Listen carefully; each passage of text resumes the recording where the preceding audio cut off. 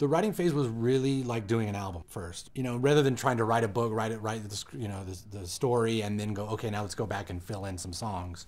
We really wanted to go back to the traditional musical that was like all about the songs. I had a studio in my house at the time, and we'd just hang out there for days at a time and come out with a song or two. Just being able to sit around in a band setup, which is kind of how we did a lot of the songs, which was Trey on mic, me on drums, Bobby on piano, and hit record and start screwing around and throwing out lyrics and stuff. We'd sit there and play around with things and multi-track and do all the voices just like South Park, you know, and there's whole demo tracks of me being like all the Africans and everything and like just trying parts out and singing them, and then we'd add the music to them. And so it really was creating an album really for the first 2 or 3 years. The Book of Mormon, it's been such a fertile creative ground to be on. You know, Bobby and I had worked on Avenue Q together, so we had a kind of common language.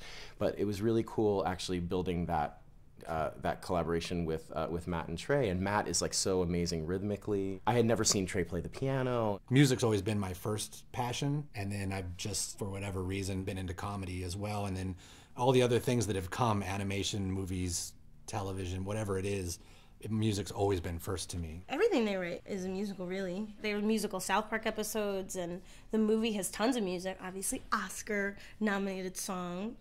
Was it Blame Canada or Uncle Fucker? Blame Canada. I actually started off in high school writing funny songs. That was my whole thing, because I was a piano player, and I always wrote funny songs. Really, since I saw Spinal Tap, like that was my big influence for wanting to go that direction. And so that's why when we were in college and we're like, let's make a movie, I was like, okay, I want to make it a musical, and wrote songs for that. And then the South Park movie came, I was like, okay, I want to make a musical, wrote songs for that. So we've always been trying to do this for a long time. It's just that it's a long process.